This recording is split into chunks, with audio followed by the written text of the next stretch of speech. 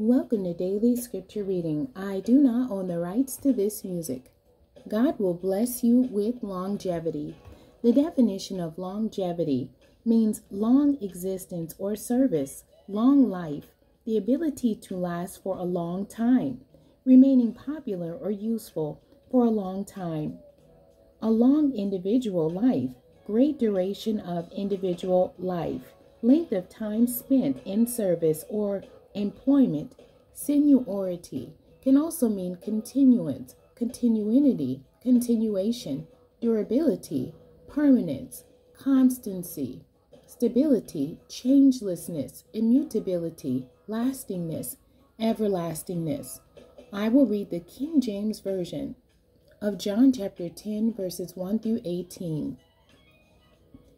Verily, verily, I say unto you, he that entereth not by the door into the sheepfold, but climbeth up some other way, the same is a thief and a robber. But he that entereth in by the door is the shepherd of the sheep. To him the porter openeth, and the sheep hear his voice, and he calleth his own sheep by name, and leadeth them out.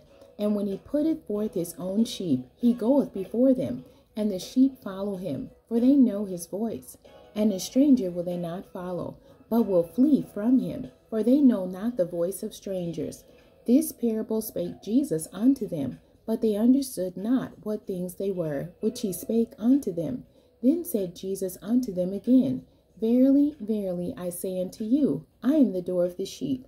All that ever came before me are thieves and robbers, but the sheep did not hear them. I am the door. By me, if any man enter in, he shall be saved, and shall go in and out and find pasture.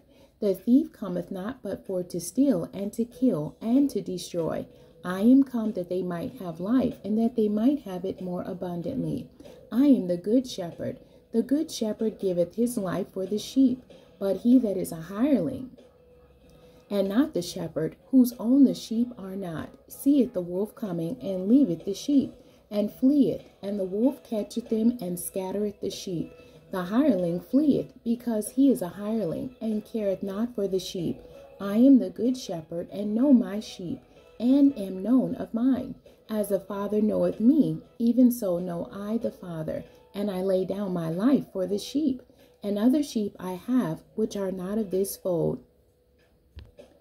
Them also I must bring, and they shall hear my voice, and there shall be one fold and one shepherd. Therefore doth my Father love me, because I lay down my life, that I might take it again.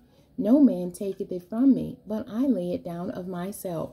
I have power to lay it down, and I have power to take it again. This commandment have I received of my Father. Continuing to verse 30. There was a division, therefore, again among the Jews for these sayings.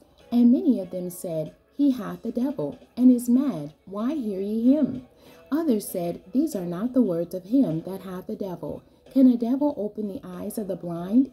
And it was at Jerusalem the feast of the dedication, and it was winter. And Jesus walked in the temple in Solomon's porch. Then came the Jews round about him, and said unto him, How long dost thou make us to doubt? If thou be the Christ, tell us plainly. Jesus answered them, I told you, and ye believe not.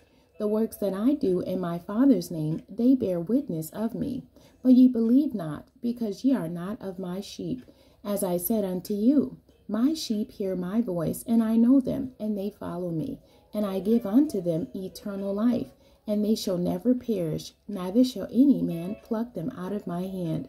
My Father which gave them me is greater than all, and no man is able to pluck them out of my Father's hand. I and my Father are one. The end. God bless you, and thank you for joining me today.